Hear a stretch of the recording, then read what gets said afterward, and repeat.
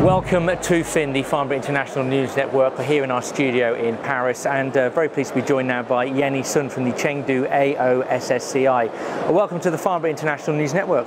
Thank you. I appreciate you being here as well, because I realise that you've had an 11-hour flight and you've just arrived, so thank you very much for coming.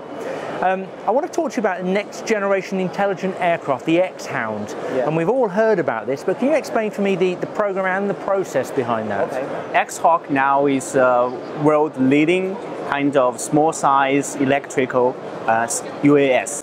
And you know, from half a year ago, we have already finished the two core technologies. That is vertical takeoff and vertical landing, which is half a year advanced of Google's Project Wing, that program. So right now, this year, we have already delivered some products to our customers now. And you are very collaborative with your customers, I understand. Yes, yes. Our customers also focus on the mapping, like the electrical infrastructure inspecting, and the security areas. Something like that. Consumer UAVs, of course. Is there a demand for those unmanned systems in China?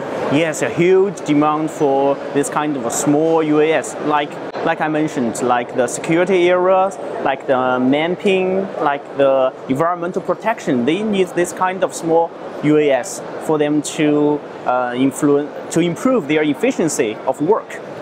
And there was some talk as well on an integrated FMC, a flight management computer. Yes, yes. Did that take place? Yes, the FMC is whole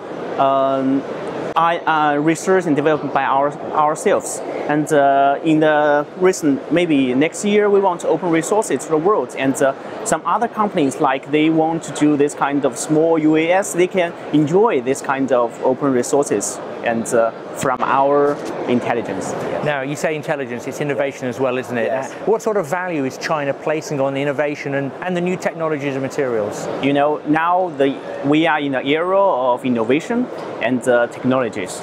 Now, innovation is very key for technologies, and not only for China, but also for every big countries. They, like America, they have a lot of policies. Like in China as well, we have a lot of policies to support this kind of innovation and small-sized companies.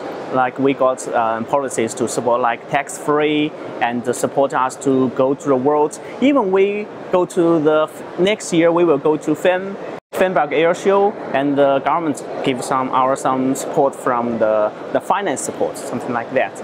So the government is very keen to make this a growing industry in China? Yes, very keen. Like, because innovation means the future. Like the AI, these kind of technologies.